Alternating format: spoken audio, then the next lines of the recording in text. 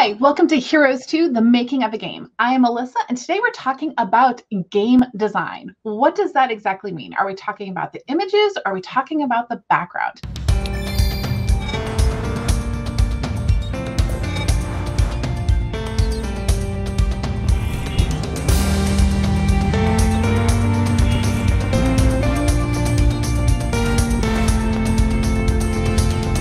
So I am here with Pastor Sam, who is the creator of Heroes, and he is going to explain game design to me. Now, Sam, I've never designed a game, and I've definitely not done one on an app. Explain to me, what is game design? When a lot of people hear about game design, they think of the graphics. So the graphics, no. Game design is the mechanics of the game. It's how hard is it? Is there a currency in the game that you are trying to pursue and that you can spend? Is there, what are the leveling up features of the game? How do you progress and so on? So it's the overall mechanics, is the overall, let's say, structure to what a game is. And the number one purpose of game design is very simple. It has to be fun. Right? That's the goal. But you'll be surprised because some people get so caught up in everything else that is happening that by the time you play the game, it's not fun, and it needs to be fun. So we have, since the beginning, we try to create this. It has to be tough, but also easy. Easy for beginners.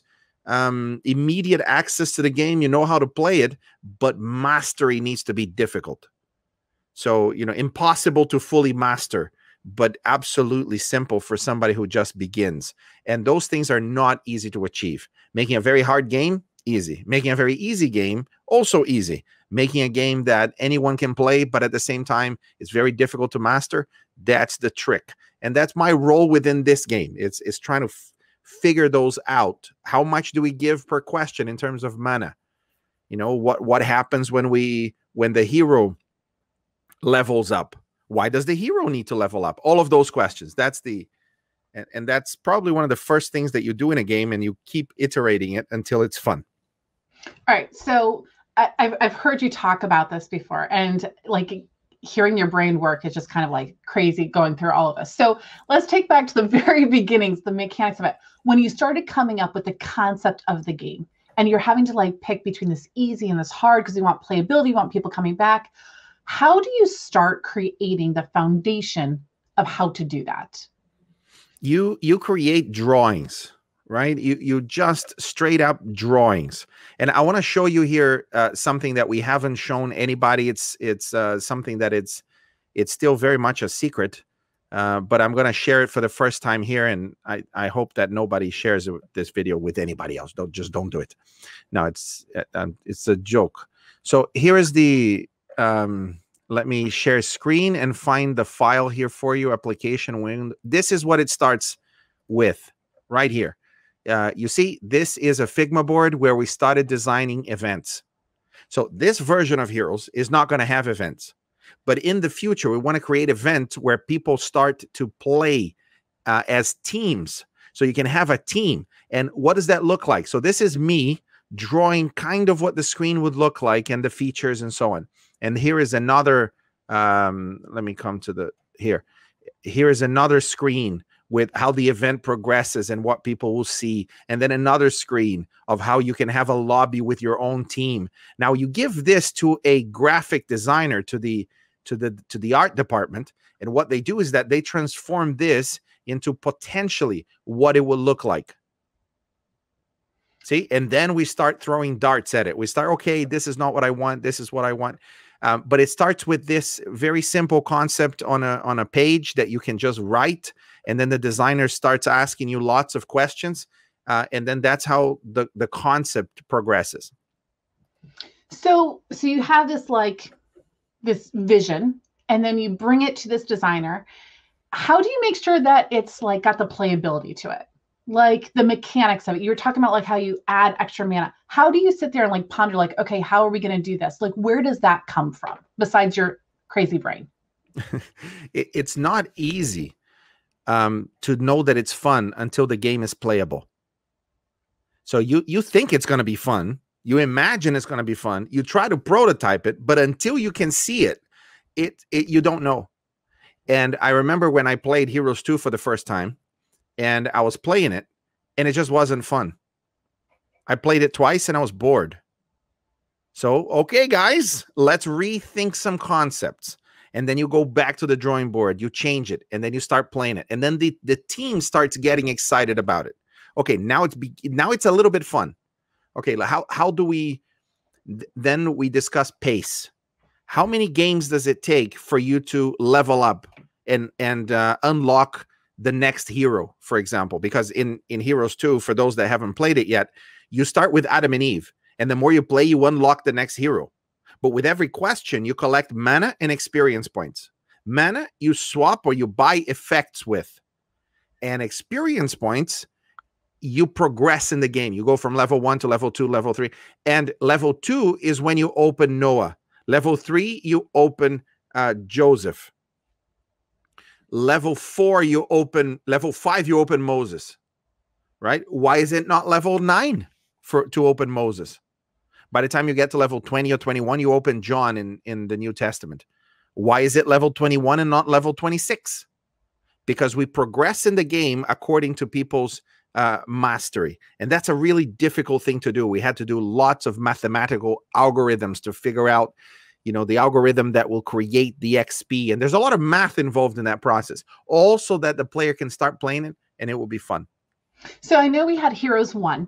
Okay, and Heroes 2, this is the new version of it. We kind of updated it, took it to the next level. So one thing you added to Heroes 2 is the capability to challenge other people. So let's, from the game design perspective, how did we go from Heroes 1 not having that to where we are with that? So let's kind of like go through that process so we can kind of understand a little better. When we had Heroes events, we noticed that the teens really wanted to play with their pastors. It was, they wanted to play with their parents, the pastors, the elders, those that were supposed to know a lot about scriptures. And the thing we noticed that the teens always won. So it's like, okay, so we know the Bible better than you, pastor. And I remember when Elder Wilson played here at the GC, and I think there was an 8-year-old that beat him in biblical knowledge, which was a tremendous experience, because here you have the president of the Seventh-day Adventist, of the General Conference of Seventh-day Adventists, and this 8-year-old suddenly scores higher than he does. And the playability of the first Heroes allowed for that, but only in events. So in the second version, it's like, okay, let's try and create a asynchronous version of that. What does that mean? It means that you play it when you can, and then after you finish, you send me a link, and you're challenging me to play the same questions, the same 12 questions you just played. So now I can play the same questions, and we'll see who can do it faster. Now, you and I have been exchanging lots of these links, yes, and usually you destroy me in times and so on, except once that I got lots of effects and I won. And I'm going to point out on that one too, I was taking screenshots of errors that I found. So I see. Okay, otherwise, so I totally beat you. That doesn't count, right? Just wait till the teams version comes. Maybe we can play in the same team for once. So that's the progression. You take a feature that you can see people are having fun and enjoying, and now you make it so that they can do it within the game. The mechanics of how that works, which server creates the connection. There is an entire background infrastructure to make that simple fun happen. And that's the technical team. The engineering team loves these problems. You throw problems at them, they go, I don't know how I'm going to do this, but then they figure it out, and it's beautiful. Now, I saw that you showed us the screens a little bit earlier about a tournament. And I actually have seen the original artwork here. Now, that's not coming out with this original new phase release, but it is definitely something exciting to be looking forward to. So the thing I like about this game, and it's kind of something you just kind of touched on a little bit, is that when you're creating the game design, you have to think about the different users. So there are going to be some people who are not competitive. They just want to like increase their Bible knowledge. But there are going to be people who are kind of like you and I, who are going to try to be like, I can totally beat you. And so I love the fact that you've made sure that that component is in the game, but you're not having to challenge everybody. So for those that are non-competitive, just want to learn. And so this is all part of that game design mindset, is trying to figure out how to get all different kinds of players wanting to play that game, correct? Absolutely. And this is one of the main changes from the first Heroes. The first Heroes, you start with 60 seconds, and every time you get a question wrong, you halves your time. So if you get 3 questions wrong, you're done. And so a lot of people that just wanted to learn the Bible, they couldn't play it. It's as simple as that. Children who took a while to read properly, 6-year-olds, 7-year-olds, they're learning to read. They wanted to play it, but it was too fast. So this version, you have 12 questions, and you can take as long as you need.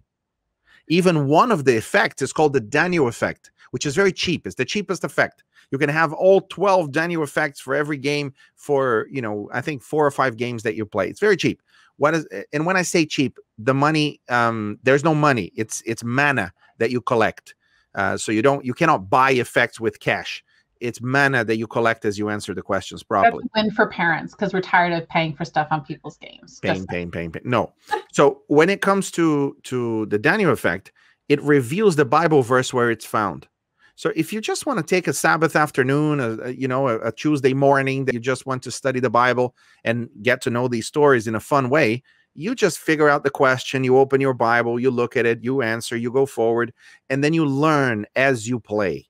And we made that possible in the game design of the second Heroes 2. So what other components are new in Heroes 2 in the game design area that were not in the original Heroes?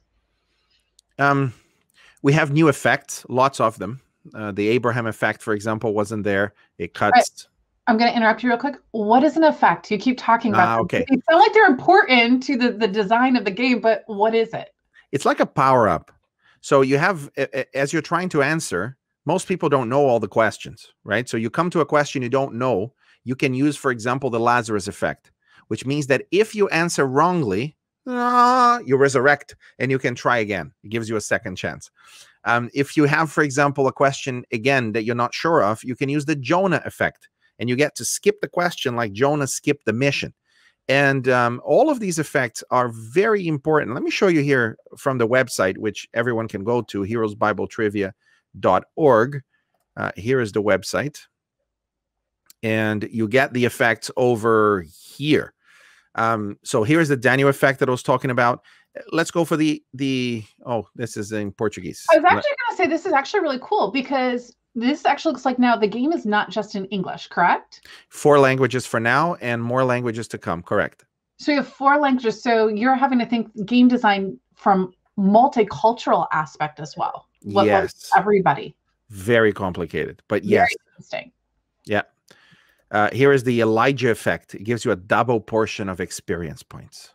And you know where that reference comes from. Friday effect gives you a double mana. The Jonah effect that I mentioned, you get to skip the question like he skipped the mission. The Joshua effect freezes time for 5 seconds, just like the sun stopped for Joshua. And my favorite effect, the Jesus effect. It removes your errors and it shows you the way, pointing to the right answers. And there are other effects. You can check it out later. Yeah. So actually, good news is we actually have some entire segments on how to use the effects to the best of your ability. And I'm kind of excited about that, because although I have played against you, I don't know how to use them well. I just do it from sheer knowledge, which I'm still beating you at. Dig. I get it. Anyways, okay. So let's kind of like wrap this up here. Like with game design, what do you think is the most rewarding part of creating this game as far as game design goes? There are 2 reactions that are absolutely fantastic. One is when people start playing, they see the effects, they hear the music, they see the whole thing, and then suddenly they smile a little bit. And then they smile a bit more. That's one reaction. The other reaction is when they're trying to play the game, and then they go and they get really into it, trying to get it right. And those 2 reactions for a game designer is like, you made it. After 3 years of effort, this is the result. People having fun and people being challenged within the game. Those 2 are the priceless results that you're looking for. Thank you for being here. And we appreciate learning a little bit more about game design and like all the stuff that's behind it.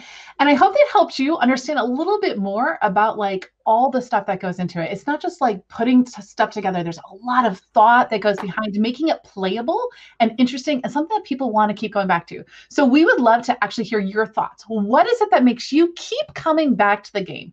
So once you start playing the game, post the comments below and let us know what is your favorite part of the Heroes Bible Trivia game. So thank you for joining us and hope you come back and watch many more of these.